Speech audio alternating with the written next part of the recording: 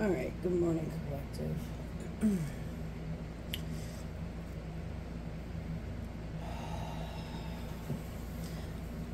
I hope you guys are having a good day whenever you see this.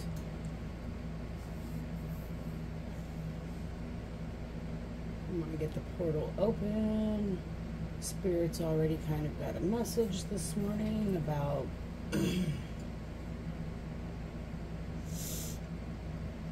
detoxing.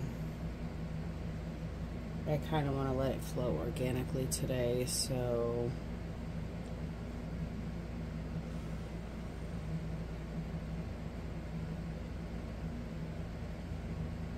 angels, archangels, spirit guides, those who wish to see us walk the highest path for the greatest good. Bastet, Ra, Thoth.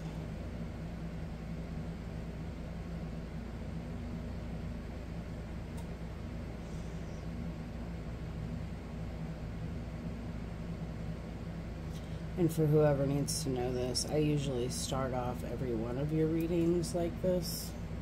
I just don't always show it. With the pendulum swing, I mean. Alright, so like I said, I've already kind of like just been playing around with the cards this morning. I get a really strong feminine energy. I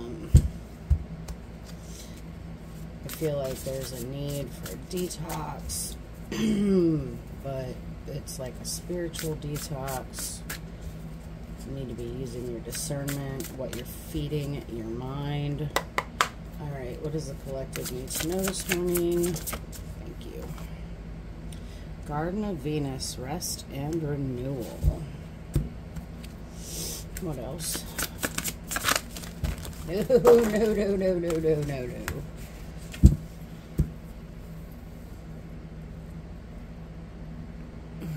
Alright, that was crazy. Let's try that again. What else? Thank you.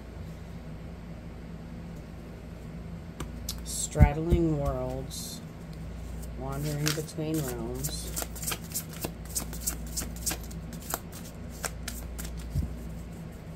There's a lot of purple here. Purple makes, this purple and blue make me think that yesterday you guys went through some kind of a crown or star, soul star chakra opening. Spirit, is there anything else that you want to give me from this deck? Okay, I'm not feeling it anymore. What do we got at the bottom of the deck? Whale song with resonating. Dream think. Ooh. Okay. So, kind of like the underlying energy here is, what are you resonating with? Somebody could be 61. Also with Dream Thief, refusal of the call, like you've maybe been ignoring it for 13 years. Refusal of the call. Wandering between realms. Rest and renewal.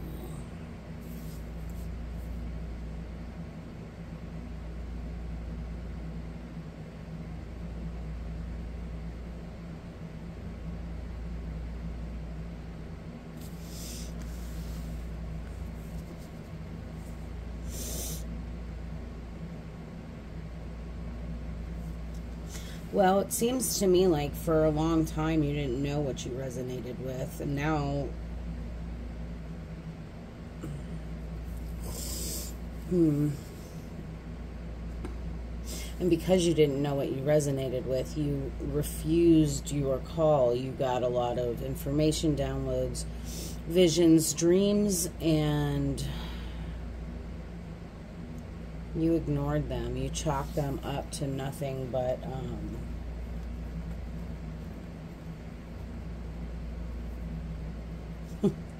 you chalked them up to nothing but dreams. I just watched something with Jordan Peterson the other day about we should not ignore our dreams at all. Yeah, so, and this here kind of makes me think, like, you know, together.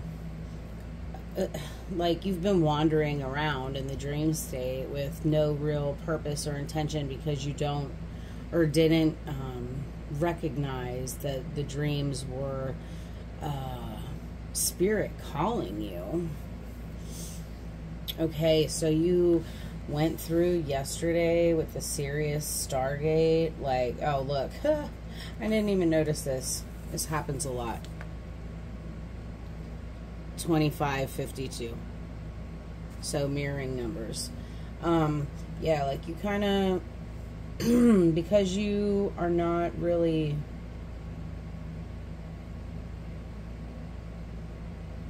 you were not really resonating with the fact that these were in fact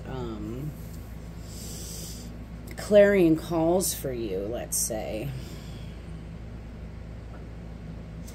You had something open up yesterday in regards to your chakra system, and now you're being called to rest because you're straddling the spirit world and the earth realm, maybe. And it's about to get real, so you really need to take some time to rest. All right.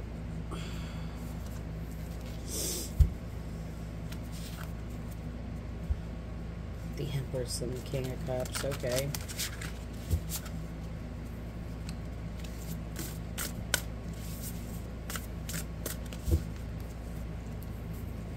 All right. Spirit, please tell the collective, what do they need to know? Let's start with this underlying energy here with Whale Song. Somebody could be 31 years old, 25 years old, 52 years old.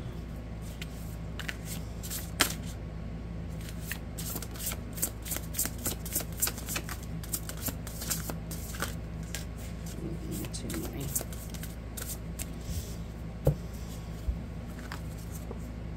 The Star and the Five of Swords. So there's been a healing process going on for you around this, around your mental state.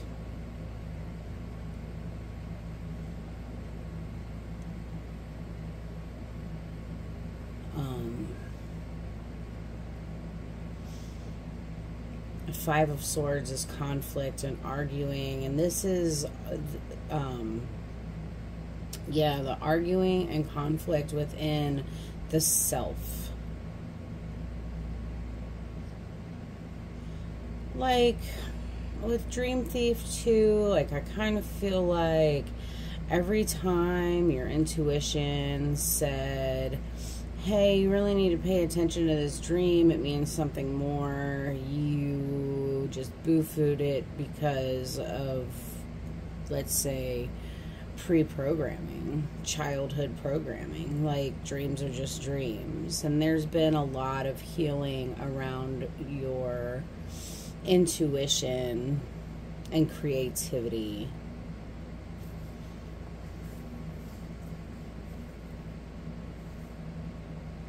You know, when I see the deer in this deck, this is a young deer. This is a fawn who hasn't lost its spots yet. Like, he's grown his antlers, but he hasn't lost his spots. So this is like immaturity. But you're healing that.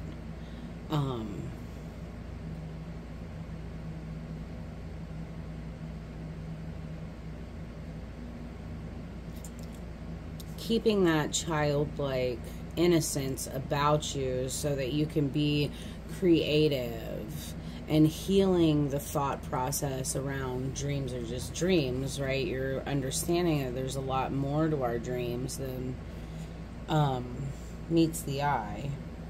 The poppies and the picture of the star too is just more confirmation of that dream state healing. Poppies to me, like, it reminds me of that scene from The Wizard of Oz. Sleep, Sleep, the Wicked Witch of the West, putting the spell on the poppy field, right? They're all in this, like, heroin high from the opium from the poppies. Okay. Oh, what else? Let's see. Ooh, the Magician and the Four of Pentacles.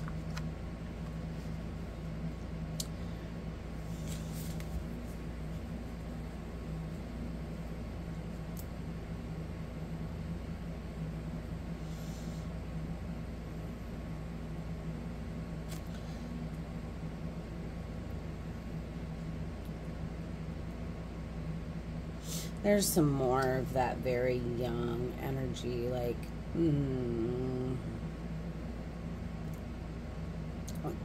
the message here is definitely whatever you're manifesting, you need to keep it to yourself. Four of Pentacles also is,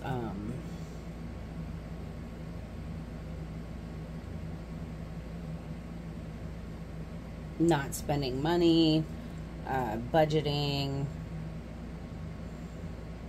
But to me, I kind of feel like this fox. Foxes bury their food and often forget where it is. But they have like little stashes everywhere. And this to me is like keeping your dreams and whatever it is that you're manifesting, keeping it to yourself.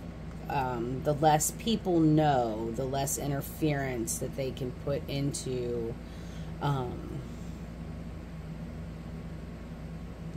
the less interference that they create energetically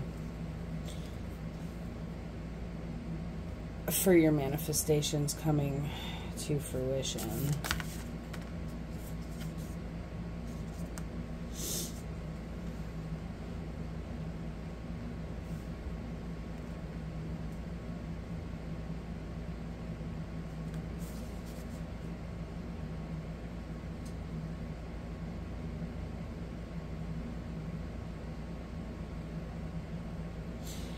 Yeah, and then with the Three of Wands here, too, like, oh, wow. So,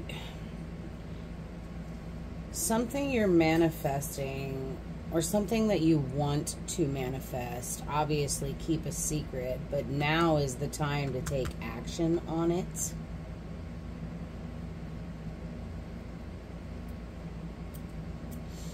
In order to bring this thing to fruition, you're going to have to start making a plan.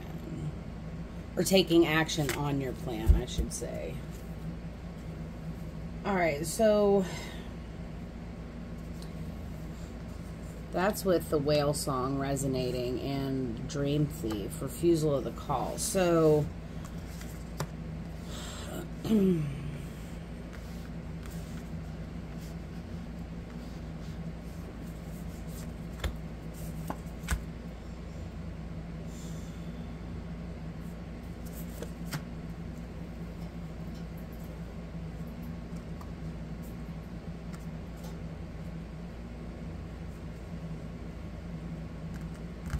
there's been a lot of swimming upstream and against the current for you. And because of that, it's been a state of anxiety and restless nights. And Spirit's telling you, like, it's time to move. With the Eight of Wands here,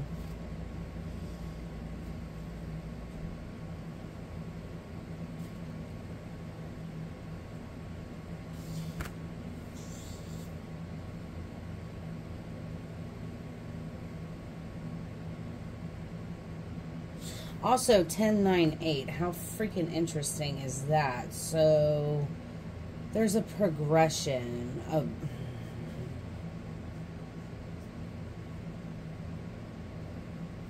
we could even say like 8, 9, 10.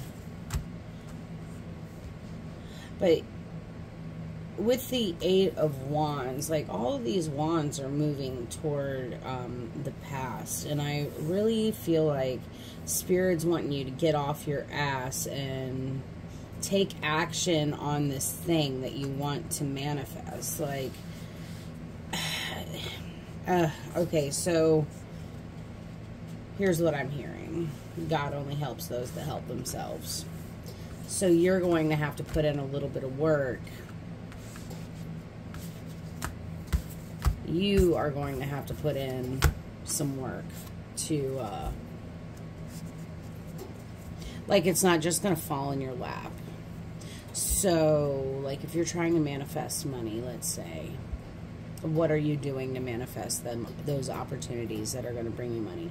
Did you buy a lottery ticket today? Did you apply for new jobs today? Did you, maybe you have a job, maybe you need to, maybe you need some money because you have a situation where you've got this big repair coming up and you didn't have enough saved. So did you go down to the bank and try to apply for a loan? Like, the opportunities are there, but you have to take action on those opportunities. Because ultimately, like, if you're wandering between realms, like, if you really are straddling the... And you are really straddling the two worlds, okay? You can manifest whatever you desire. You just have to reach out and grab it.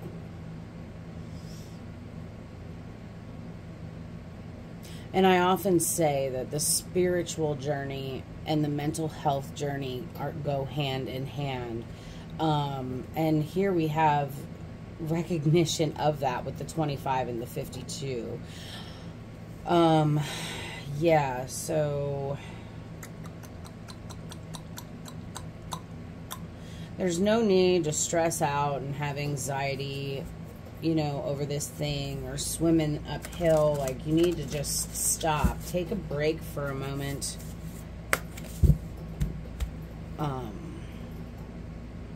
To kind of wrap your head around how you're going to move forward. So, what can we tell... Oh, thank you. 5 of Cups. What else? The Chariot.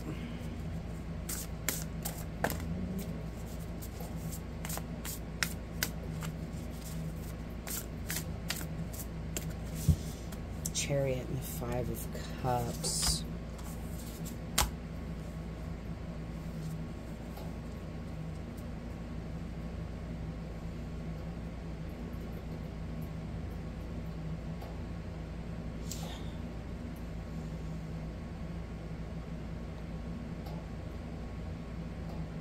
Man, that's a lot of heartbreak and disappointment.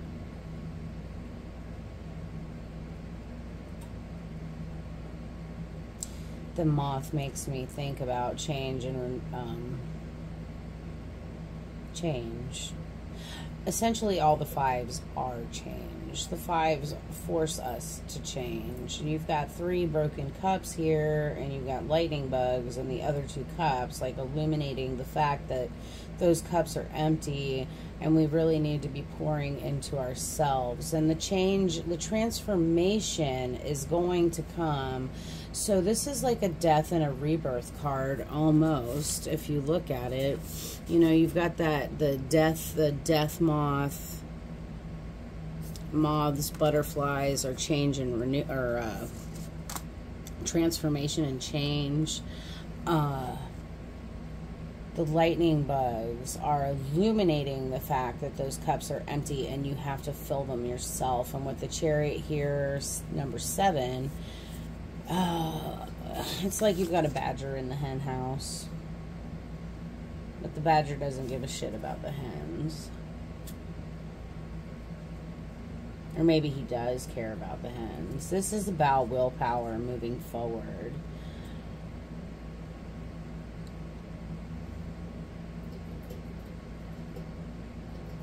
Why would the artist put the chickens with the badger?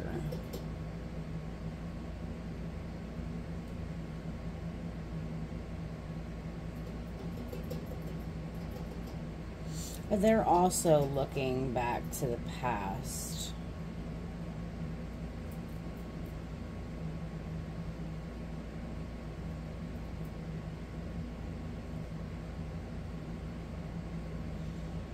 And then we got the Eye of Ra, the full moon. This could also be a balancing of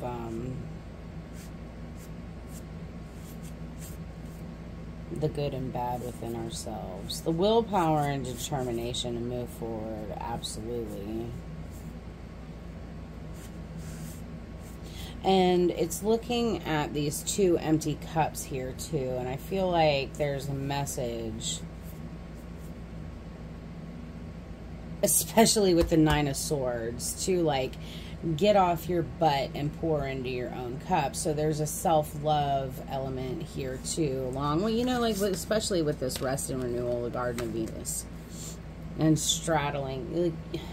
You have to stop wandering between the realms. Like, you have to have a solid foot in the earth realm. And, you know, I spend a lot of time myself in the etheric, spiritual realm, so to speak. I do spend a lot of time there. I'm comfortable there.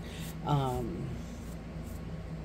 especially love, like, if I can lay down and it feels like it might be a 2-hour nap, but here it looks like a 2-hour nap, but like I really like to get into that meditative state. And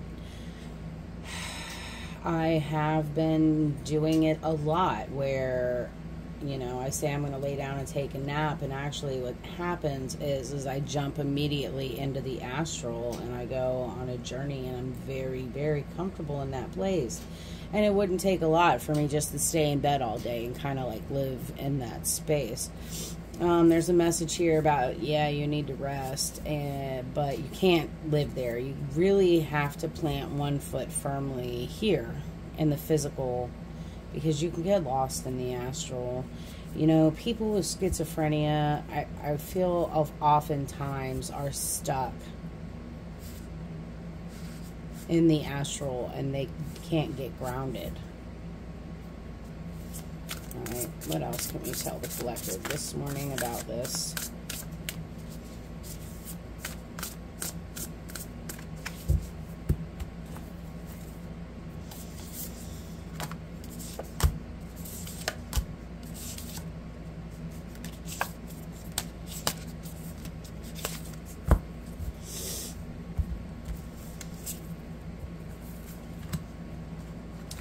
Alright, so the Lover's card begs us to balance our masculine and feminine, balancing the opposites within ourselves in order to heal and transform. You know, here's another poppy too. Right now, these to me look like crayfish, not scorpions.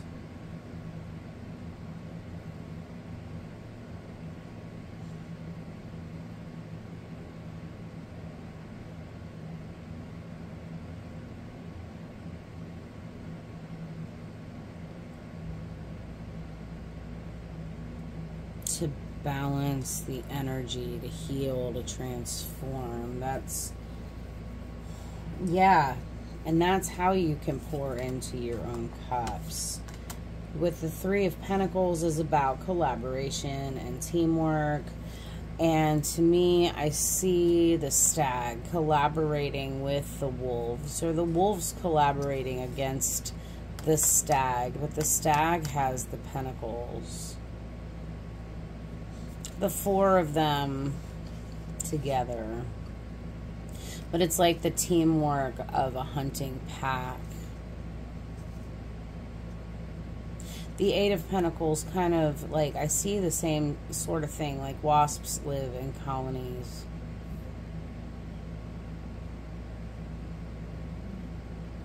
Mastering.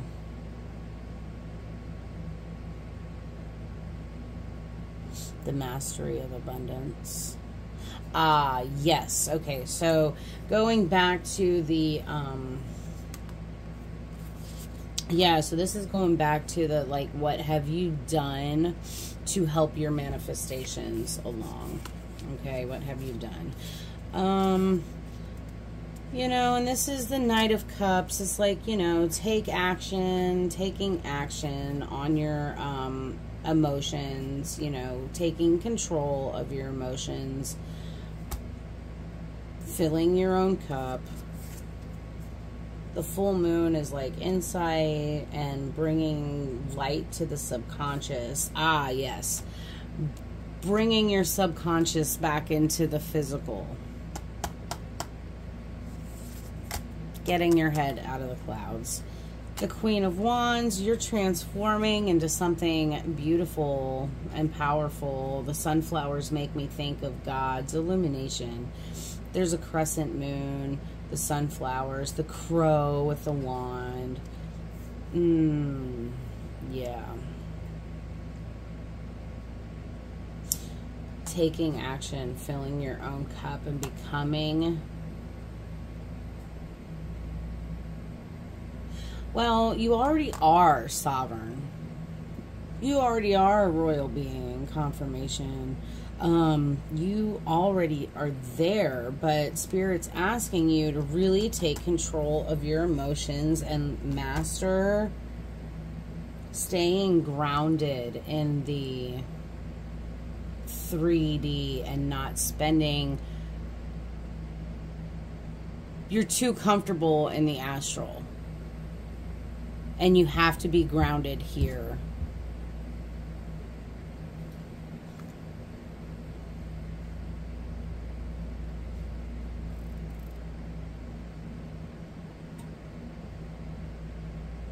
Yeah, so as soon as you learn to really get comfortable with straddling the worlds, not spending too much time over here in the dream state, not spending too much time... Okay. Earth realm is very low vibrational, and high vibrational beings were very uncomfortable here in the earth plane. And what I'm hearing is you cannot get comfortable here with the earth realm because you're not an earth realm being. You are a light being.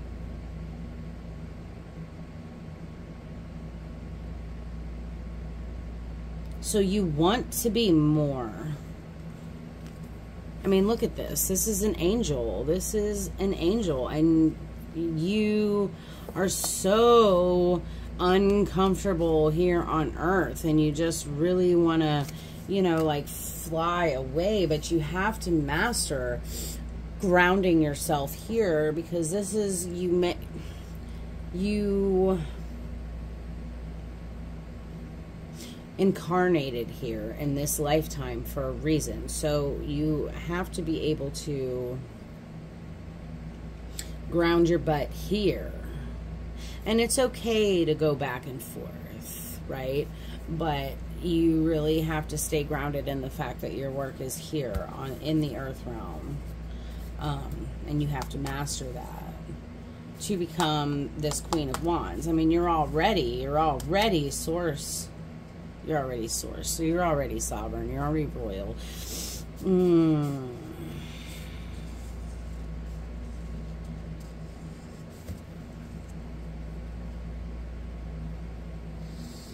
This Wheel of Fortune.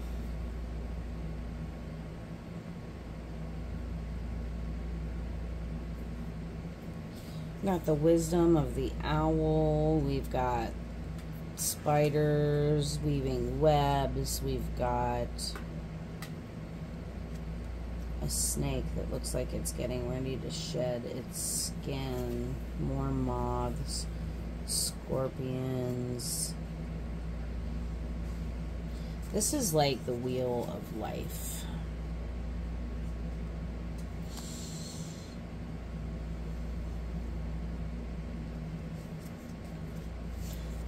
And if you're ready, it's getting ready to turn in order for you to move on to the next part of your journey.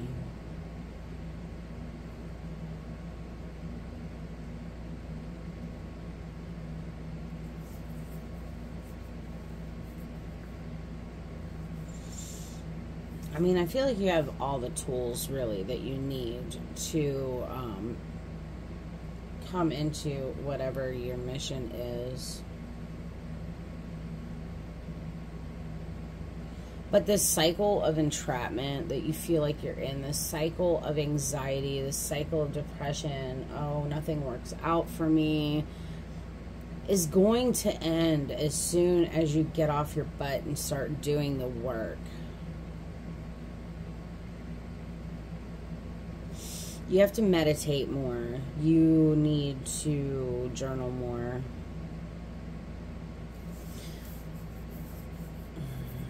You have to become a mirror. Ah, I see. You have to become a mirror of your higher self. So you're here in this earth realm, and you have to become a mirror of your highest self.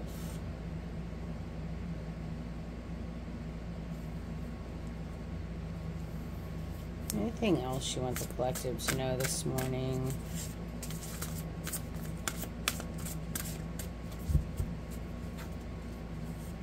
Yeah, I think I'm just going to leave it here. One more message. No. Yes. No.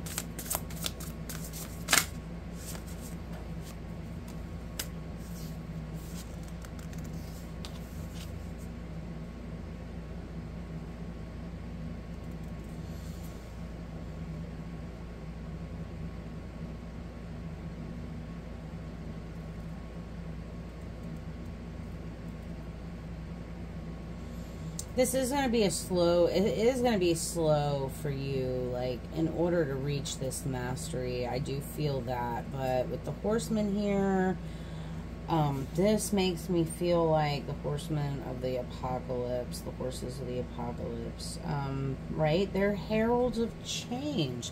Like, they bring destruction because the book of Revelation is, it happens, this is everybody's freaking journey. And if I could get just one person to understand that the symbolism and the stories in the, because there's like 3 different stories going on in the book of Revelation, but this is what happens in everyone's life. It's what happens to every generation collectively, and it is what happens to every empire who abuses its power. So it is the journey, it is the fool's journey. The book of Revelation is the fool's journey. Right? Because at the end you get the world, and there's 21 chapters in the book of Revelation. And if I'm not mistaken, there's 21 verses in the 21st chapter. And that is New Jerusalem. The very last passage is New Jerusalem. Actually, while I got you here, let's look. Because I have my handy dandy Bible here, because I don't read the Bible like everybody else. I see the Bible completely different. Okay.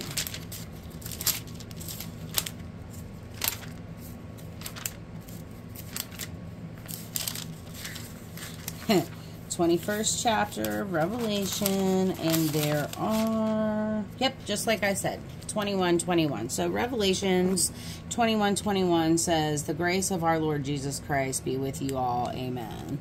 The 20th says, okay, so this is all about I'm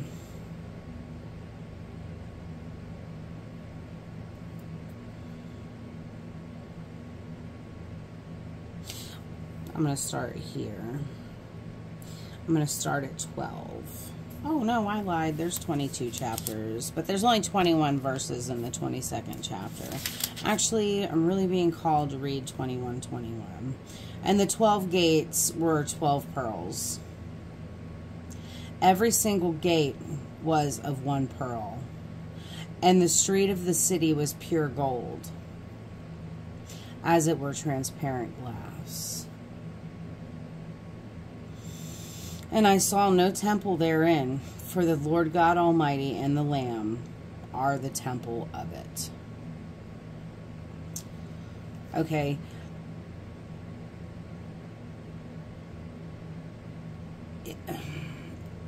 chapter 21 talks about New Jerusalem. And it talks about all the crystals and all the jewels.